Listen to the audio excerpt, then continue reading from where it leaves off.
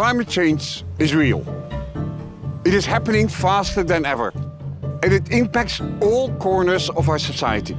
Individual consumers, startups, developers, politicians, and everyone else who shares this beautiful planet with us all have a stake in addressing climate change, and many are working on innovations to slow climate change.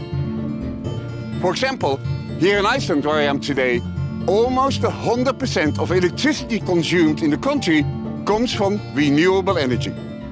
At Amazon, we believe we must play a critical role in addressing climate change. Our resolve is driven by science, and the science tells us that we have a limited window to act. Therefore, we co-founded the Climate Pledge, an effort to reach net zero carbon emissions across our operations by 2040, 10 years ahead of the Paris Agreement. At AWS, we believe technology can be part of the solution. We're making advances on many levels, all the way down to designing our own custom processors, such as the Graviton, the most power-efficient processor from AWS.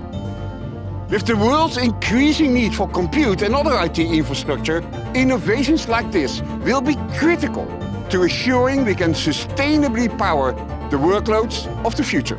We also believe that the cloud can enable other companies to play a role.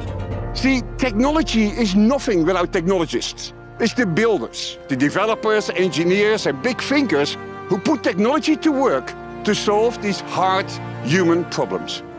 I love talking with the builders out there who innovate in ways never thought possible.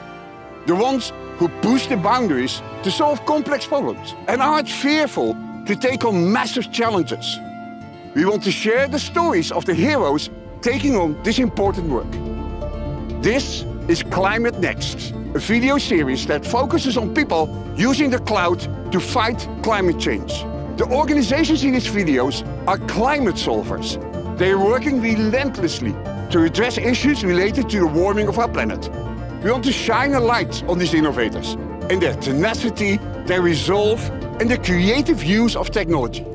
Let's find out more from them and the important work that they are driving.